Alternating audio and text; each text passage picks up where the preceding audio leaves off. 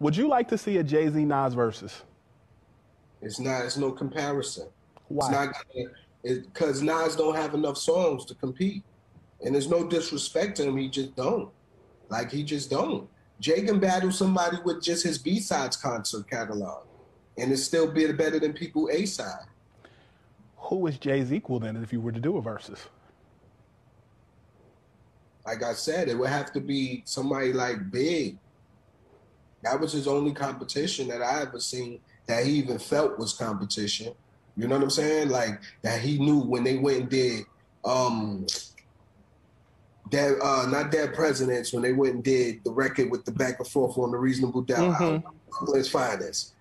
Like Jay knew, like I had to go in this studio with the best of me ever, because I'm rhyming with one of the best from Brooklyn, and I'm not gonna let this dude try to dog walk me on no record.